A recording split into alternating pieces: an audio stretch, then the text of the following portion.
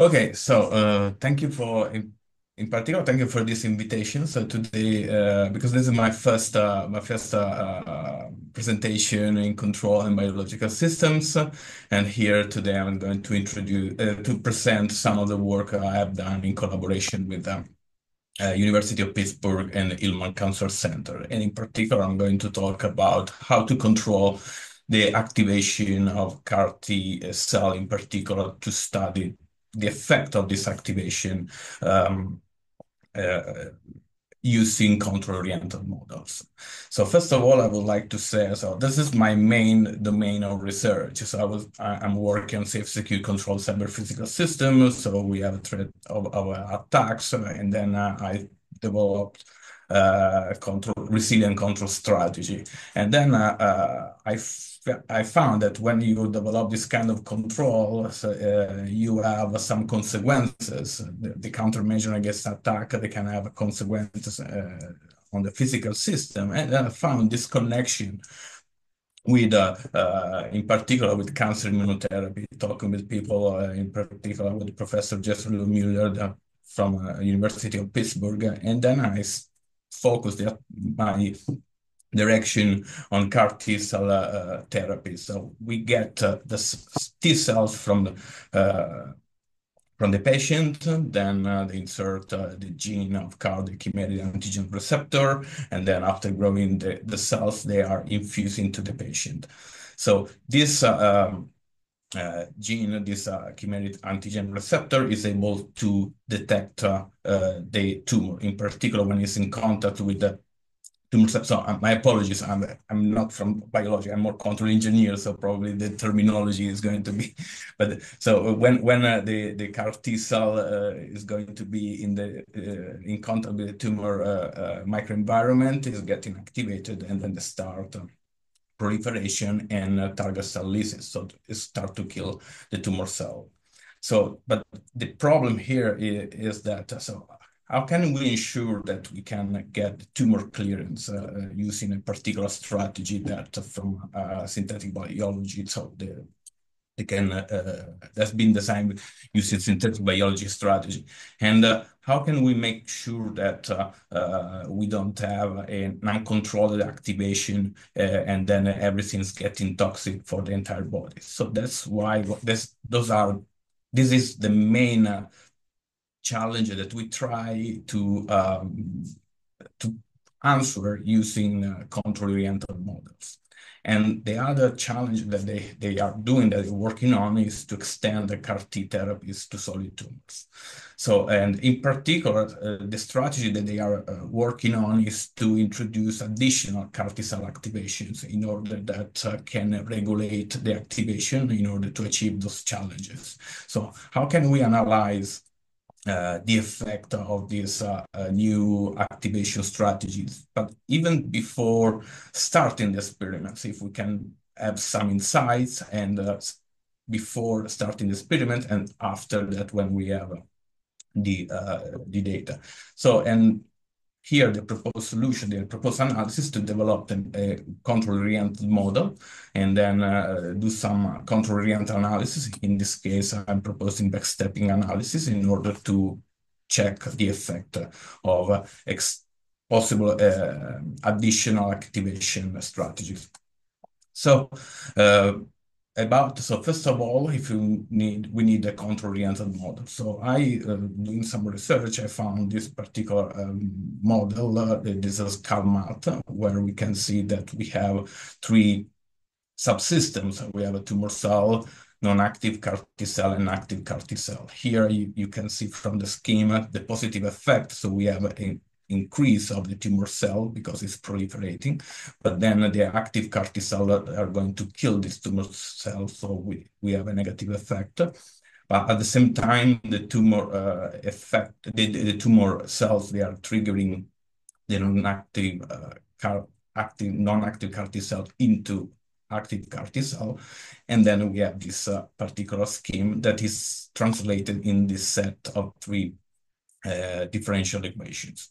So the first one, x1, represents the tumor, where R is the tumor growth rate, And this model represents that there is a maximum number of cells that can be achieved.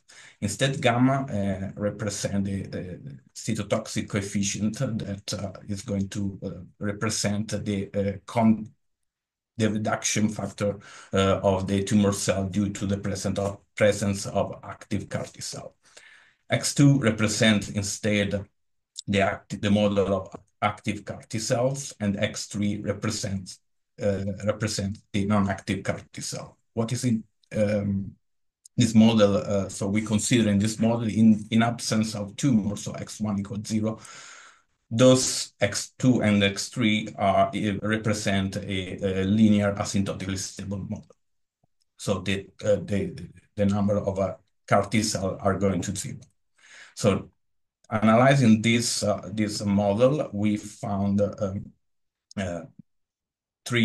four equilibrium points. In particular, we are interested to the equilibrium point where all the cells are 0. So it means that we can achieve tumor clearance. But unfortunately, with this model, because it's more like a prey-predator model, is going to be unstable.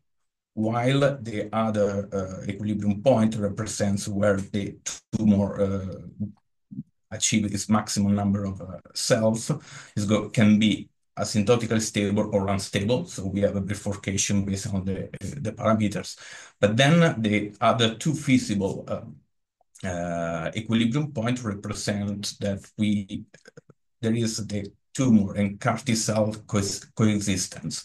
So in other words, if we want to achieve a particular tumor clearance, so we need to find a way that we have to end up in one of these two equilibrium points, which are stable. So now, what happens? How can we model the additional CAR T activation? So here, what I try to, in a very simple way, to consider an extra activation input is tau, which is going to increase the number of active CAR T cell, and of course, is going to decrease the number of non-active CAR T cell. So now this, considering X3, so the pool of non-active CAR T cell as an external input, we focus more on the system made by the first two equations. And then we want to check if with tau, we can guarantee that X1 is going to 0. We can drive the number of tumor cells to 0. So we can guarantee asymptotic stability. And to do so, we apply a backstepping analysis. So if we take the first equation for the tumor cells, what we have here, X2, represent our control input.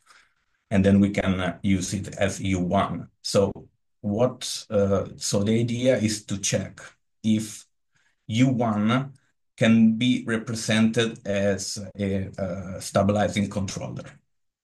So this is not the control that we are going to implement, but we want to study if there exists a tau such that at certain point, the system is behaving like, so the active CAR T cell is behaving like this state feedback controller that stabilize the tumor equation, and where A is some parameter that we decide. So this is our goal, and to do so, we apply just backstepping. So to do so, we define a new variable Z2, which is the difference between X2, the number of active CAR T cell, and our desired controller. And after all the substitutions, what we do is we study the asymptotic stability of this system, because if Z2 is going to 0, means that X2 is going to behave like the stabilizing control. So to do so, we define this Lyapunov function.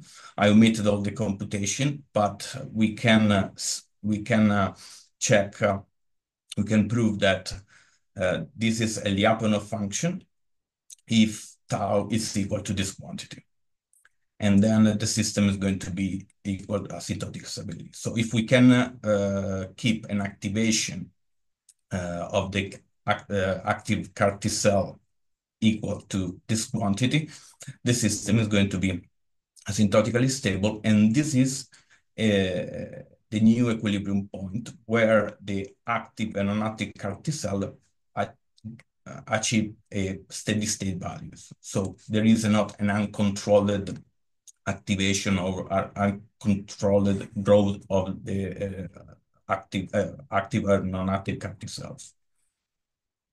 In general, find this kind of cancellation over here can be very difficult, but in general, doing other analysis, we can find that this tau can be just greater of this quantity in order that we don't know exactly the value of the parameters. Those are the results. That's from the previous paper of Karl Marx. So here we have a growth of the tumor, and after 40 days, we start the therapy. And we start from an arbitrary initial condition. And then we can see that the system, so the tumor can grow again because the point x1 equals 0 is not asymptotically stable. Instead, if we use this extra activation input, we can achieve here tumor clearance in practice, because the value of the tumor goes very good. In practice, it's going to be 0. This is what, sorry, this is what we obtain in the case we have an uncontrolled CAR T cell activation, which is potentially toxic for the entire organism. But then the level of tumor clearance is almost the same that we get with the controller tau. So in conclusion, so what we wanted to show is that if we use control-oriented model, we can have an analysis about the effectiveness, sorry, of additional activation inputs. And then we found other references that can fit this particular framework. Now what we want to do is to find more connections with the synthetic biology strategies and the extension to solid tumors. And since this is my first presentation here, I really would appreciate if any of you has any suggestion, comments that for me in this new field. So thank you very much.